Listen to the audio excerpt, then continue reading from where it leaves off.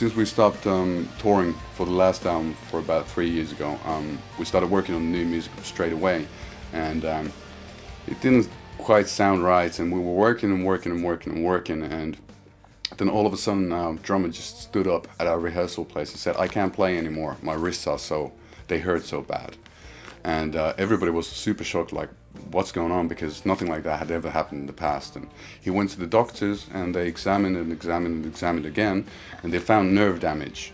And then it's in English, it's a repetitive stress injury. So he couldn't play drums at all. And the doctors said that it could be that it's possible that he can't play drums ever.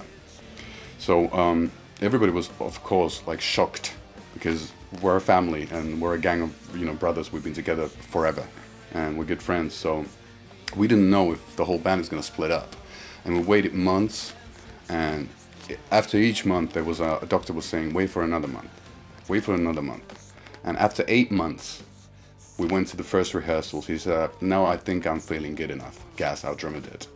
And then we went to rehearsals and everything went great. So after all that waiting, all that stressing out, I think that there was a sense of relief and sense of this like revitalized youthful aspect, whatever you want to call it.